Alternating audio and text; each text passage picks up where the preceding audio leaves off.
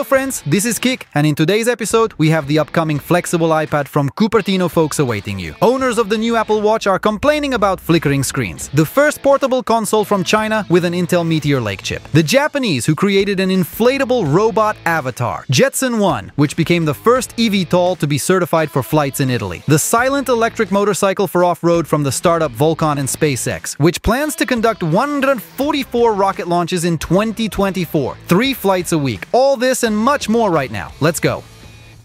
We will start today's episode with a new product from Apple, namely the flexible iPad. According to DigiTimes, Apple is preparing to release its first iPad with a flexible screen. The device may be introduced as early as the end of 2024, which is exactly a year from now. Supply chain analysis showed that Apple engineers are actively working on the design of the foldable tablet. Insiders insist that small-scale production will begin in the first half of 2024. The presentation of the brand new iPad will take place either in September 2024 or at the beginning of 2025. At the moment, Apple is choosing who to collaborate with, Samsung or LG. One of these companies will supply flexible OLED displays for Apple to equip the iPads. Analysts claim that the foldable iPad will visually resemble current models, but the novelty can be folded in half for comfortable transportation. Apple had considered making an iPad with 2 separate screens, but dropped the idea at the last moment. Now, Apple engineers face 2 major challenges. The first is to make the fold in the middle the least noticeable among those of competitor devices. The second is to make the hinge as reliable as possible.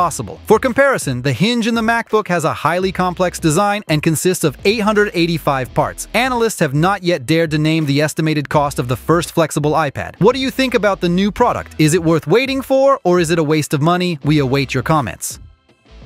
And since we started with Cupertino, let's continue with them. Owners of the new Apple Watch have been complaining about flickering screens. On Reddit, various forums, and even on Apple's support site, you can find reviews from Apple Watch owners reporting random screen flickering when activated by raising the wrist. Apparently, this issue is observed in the new models introduced last month. Interestingly, a similar issue occurred in the past with Apple Watch Series 6, and seemingly, users lived with it for a whole year until Apple fixed the flickering with the release of watchOS 8. Some speculate that this is not a bug, but merely a feature of the automatic brightness adjustment. However, how to explain that it occurred and then disappeared on older models and now is observed only with the new watch owners? Moreover, part of the user interface appears pink for some users where it shouldn't be. Apple has already responded to the complaints and recommends disabling the always-on display feature as a temporary solution. Currently, the company is investigating the issues with flickering and the pink hue of the interface.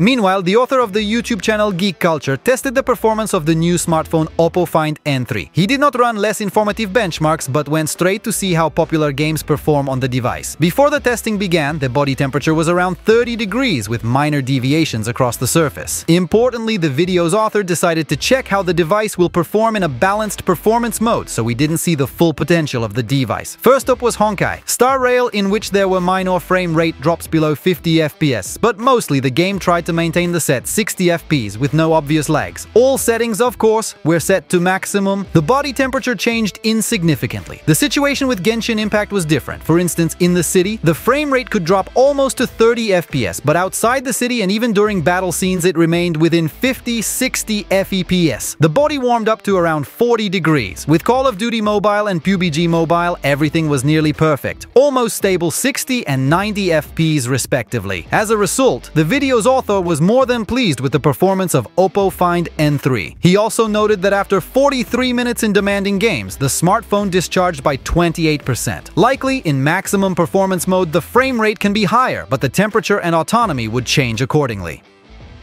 The Chinese company Mdor has showcased a new gaming console reminiscent of the Steam Deck. According to the vendor, it will be the first in its segment to feature an Intel Meteor Lake series processor with an integrated Arc Graphics 5 video core. It is known that the device will have an 8-inch IPS screen with a resolution of 1920 x 1200 pixels, up to 32 GB of LPDDR5X standard RAM, and a slot for an SSD, NVMe M2 PCIe Gen 4R4 with a capacity of up to 2 TB. Windows 11 is announced as the operating system. The company has not yet provided detailed information about the CPU. It is known that the processor's TDP will range from 20 to 35 watts. The Intel Arc Graphics 5 rumored to have between 4 to 8 Z cores. The console is shown in detail in a video. On its rear panel, you can notice a large ventilation grill for the cooling system and standard controls for such devices. The price and release date of the console have not yet been announced.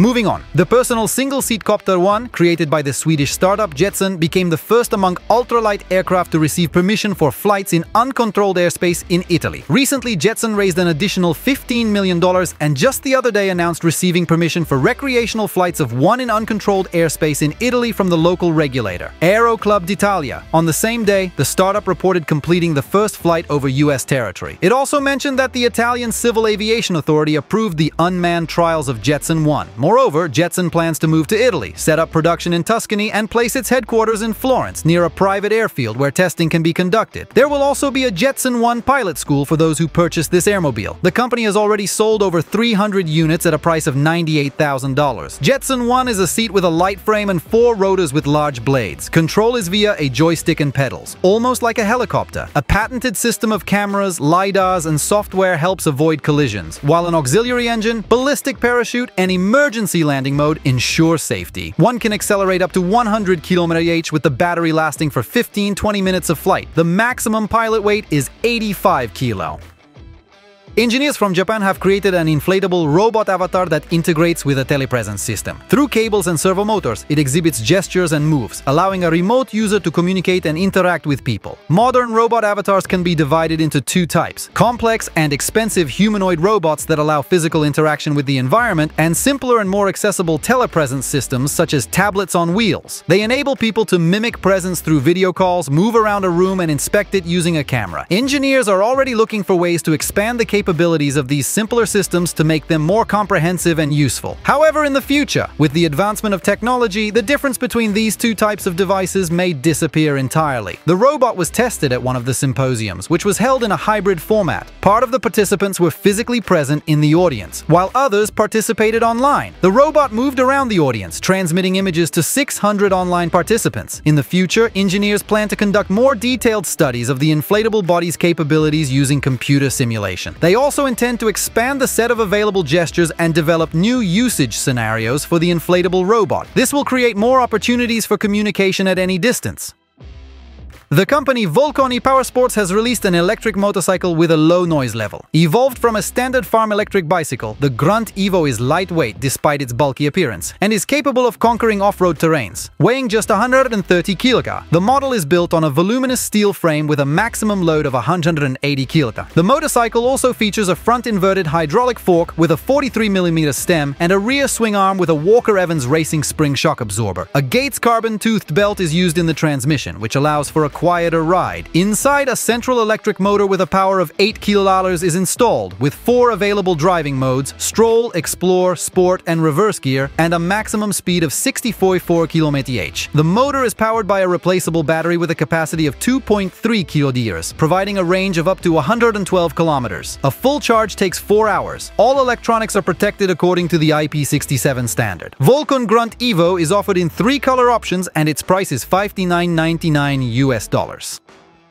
And what's a kick without space? SpaceX plans to perform 144 rocket launches in 2024, 3 flights a week. Next year, SpaceX intends to carry out up to 12 flights a month or up to 144 launches a year. The company is undoubtedly capable of achieving this figure. SpaceX has launched 2 missions within a single day several times. For instance, in March of this year, it launched 2 Falcon 9 rockets with a gap of less than 4.5 hours. SpaceX has no shortage of payload that needs to be delivered to space. The company has been granted permission to deploy 12,000 Starlink satellites and has applied for approval to launch an additional 30,000 spacecraft. The mega constellation now consists of 5,000 active satellites. About 60% of SpaceX's launches in 2023 were related to Starlink. Most of SpaceX's orbital missions are carried out using the Falcon 9 rocket, which is their primary rocket complex. Some tasks are performed by the heavy rocket Falcon Heavy. 8 Falcon Heavy launches have already taken place, 4 of which were this year, matching the record for the number of launches in a year held by the heavy rocket Saturn V. SpaceX is working on a successor rocket for Falcon 9 and Falcon Heavy, Starship. Unlike Falcon 9 and Falcon Heavy, whose upper stages are single-use, Starship will be reusable for hundreds of launches. SpaceX is currently preparing for the second test flight of Starship. During the hearings, Gerstenmaier stated that the rocket has been ready for launch for over a month, but SpaceX is still awaiting a launch license from the Federal Aviation Administration of the USA. That's all for today. Thank you for watching. Don't forget to hit the like button and subscribe to our channel to not miss a fresh portion of handpicked news. Goodbye!